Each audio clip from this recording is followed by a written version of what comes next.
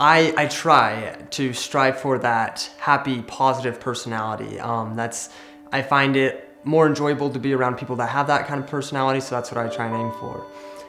And it became difficult to have that as quarantine hit, because the activities I liked to participate in, such as soccer and school, they got canceled, and it made things difficult to express that happy, positive personality I try and hold.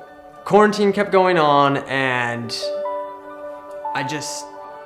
that happy personality kept slowly depleting and leaving, and I started to notice it, and I wasn't real thrilled about it, and I wasn't happy with it. And I mean, even little examples such as going to the store, and normally I like to go to the store and see other people's smiling faces, you know, give a smile back or two. But with the mask, it made it really difficult to see people smiling. And so as quarantine got in deeper, I noticed once again that happiness slowly leaving.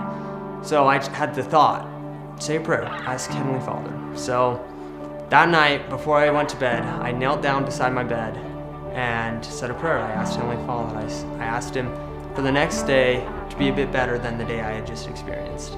And went to bed. Next morning, it was miraculous. The new feeling I felt was undescribable. It wasn't even just back to normal, it was better than normal. And I was so very thankful for that.